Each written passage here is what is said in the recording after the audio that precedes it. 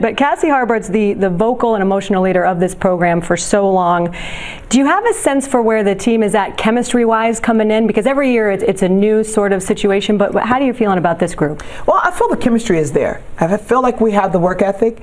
We're still a ways off. You know, we're young. We have some players that have to take on some more responsibility, both scoring, defensively, and really leadership positions. And so for me, it's an opportunity. It's an opportunity for someone else to step up. It's an opportunity for someone else. It's a window that has opened for someone else to step out into in a space for them to do their thing, to be a star. Alexis, you started all 35 games last year, played a ton of valuable minutes. You know the system really well. How much are you feeling like that there's maybe a lot more on your shoulders this year with Cassie gone? Absolutely, and I thought about it last year, and till this day I still think about it. Yes, she was a great factor, a huge factor last year, but for me personally, it's just becoming a leader, being that vocal leader and leading by example. And I know my teammates need me, and I know I need my teammates. So it's just doing it for them and doing it for my coaching staff. Where can some people find opportunity, and who do you expect it from? You mentioned leadership, but also with the rock in their hands, who's going to help you? I'm looking for Jordan Adams to step it up. I think she's done a fantastic job in the off season. We've worked on her confidence. We've worked on her game. She's in great shape.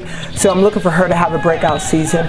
But also our freshman, Mackenzie Calvert, I'm looking for her to step it up, and Brianna Barrett to build upon what she accomplished last season. And so there are a few people that really have to step up, and I think it's an opportunity for really someone to come out. I failed to mention Kiki. You know, Kiki Alafatuli, she hit the winning shot against ASU in the tournament. Well, it's time for her to, she's a senior, it's her last season. Come on, step up and fill a void that we have. I always wondered, when do you decide, let me tell them this story, or let me back off and let them figure it out on their own? Well, I don't know that I necessarily make that choice consciously. I really try to give them all that I have to offer. So all of my experiences, the things that worked for me, the things that didn't work, anything I can do to help them be successful, that's really what my job is. My job is to make my team successful. And so I really try to stay away from me and put the spotlight on them and their growth and their development, because it's not about what I did in the past, it's about what they're going to do here in the present that will help them in the future.